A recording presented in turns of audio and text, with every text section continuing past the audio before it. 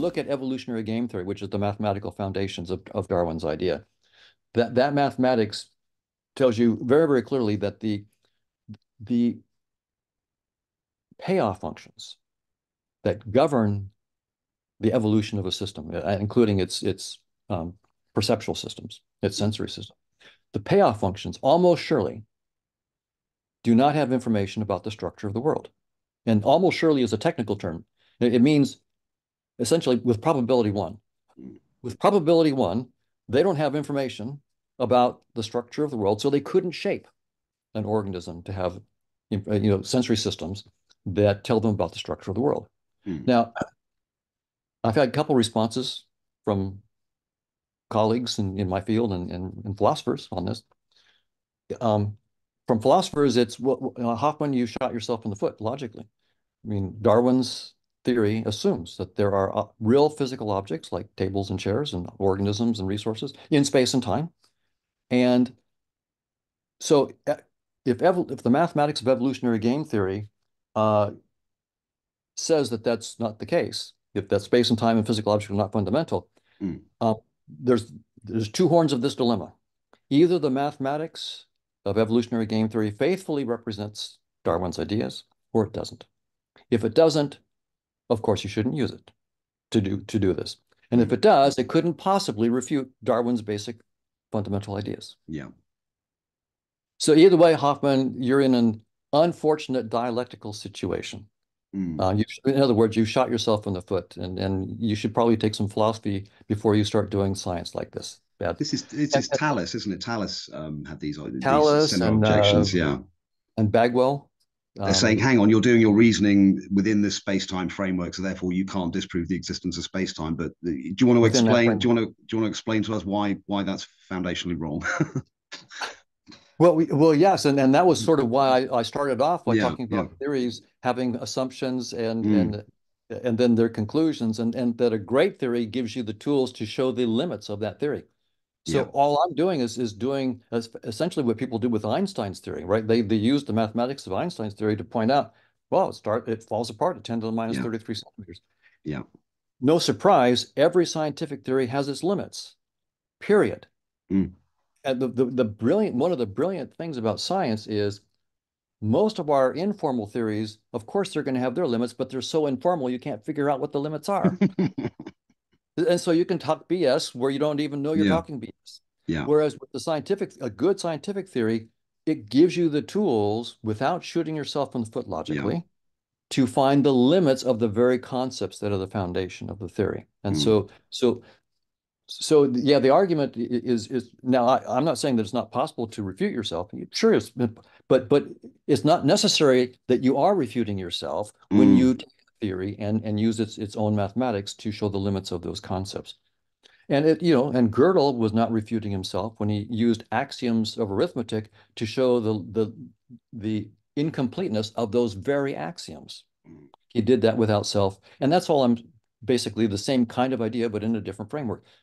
Mathematical theories in science surely have the power of arithmetic, and so they're subject to Gödel's incompleteness. Yeah, Period. yeah. And Demonstrably, so yeah, provably, yeah, provably. So yeah. so so that's why I'm not shooting myself. Well, why I'm not necessarily shooting. Yeah, you can still go back and look at my logic and say, well, yeah, even though it's not necessary that you shot Yeah. yourself, you did shoot yourself in the foot. So people can Well, do that, but the a priori arguments don't hold. can I just check something there with you, Don? Because for me, it doesn't seem as though you're denying that there's something there that can be described with evolutionary theory. There is some phenomena there, but you're just saying it is not standalone, extensible, physical stuff in space time, right? So it's probably the results of some other form of mentation or some other conscious agency that we're rubbing up against. So that brings me to an interesting kind of question, actually, because you've often talked about this idea of when you're not looking at the moon, it's not there.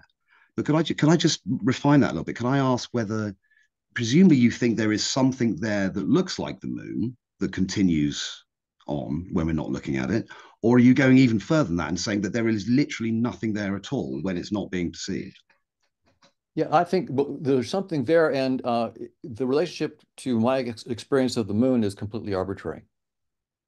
It's so, for example, to give you an idea, just a metaphor for how I'm thinking about it. If you're playing a virtual reality game like Grand Theft Auto with a VR headset on and so forth, and you look over and you see a red Ferrari and you're racing a red Yeah. Ferrari.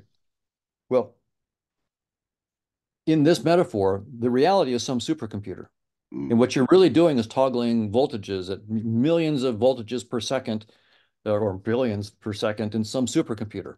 If you looked inside that quote unquote reality, you wouldn't see a red Ferrari anywhere. mm, So the red Ferrari, of course, is related to those voltages and their toggling rates inside the supercomputer.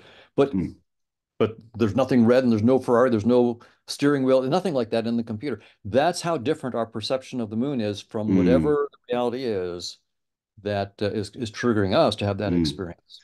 And that So reminds me, that's just briefly, Don, sorry, that reminds me of something else really interesting you said, that actually it might be the case when we're looking at phenomena that, doesn't do it, like looking at a stone, right?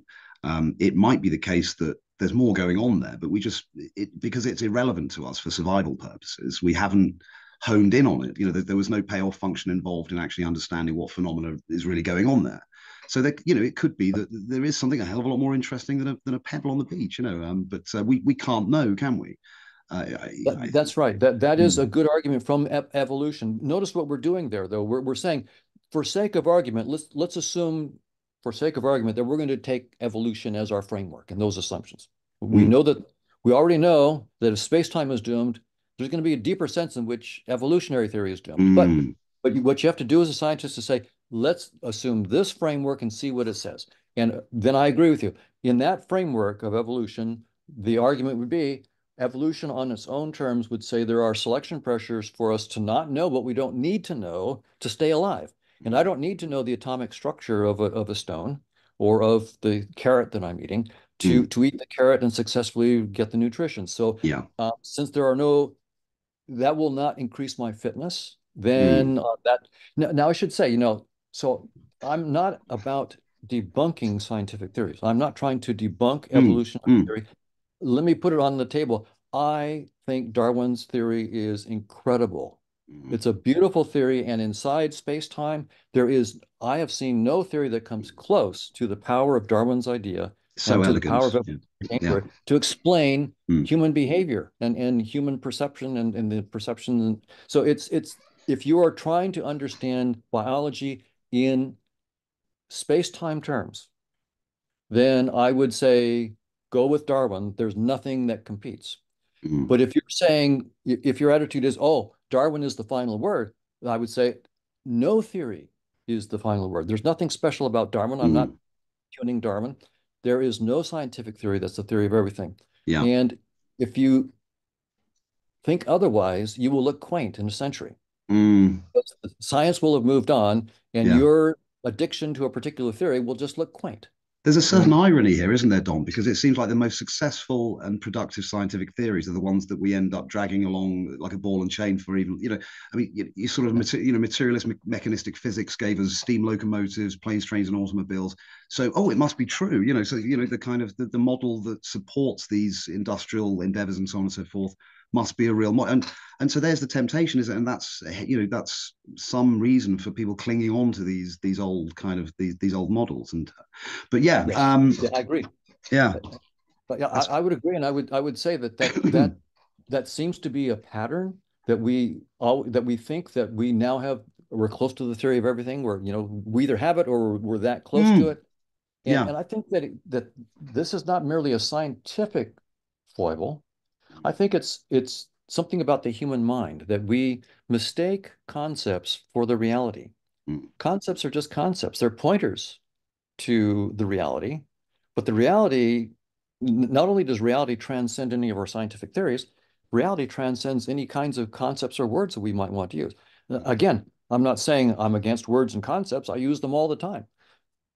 You just have to have, prudent understanding of the limits of what you're doing, mm, including when you put concepts on yourself and others, right? yeah, When we actually label ourselves or label others instead of just being with ourselves and being with others, we're missing the reality that's hiding behind our concepts. So this thing about mm, being tied to our theories and not being able to let go of them is very, very personal because we have theories about who we are and we can't mm, let go of those. And so This is not just about science, it's about actually personal understanding and development. Crikey, yeah. So it's kind of like it's about sort of looking in, isn't it? It's sort of turned the obviously the obsession with space time because it's been such a successful paradigm frame of reference. We're looking out there, looking for the answers inside this kind of space time manifold. But obviously, you're kind of sort of turning it on its head and sort of looking within and saying, well, actually, what is going on with consciousness? Really?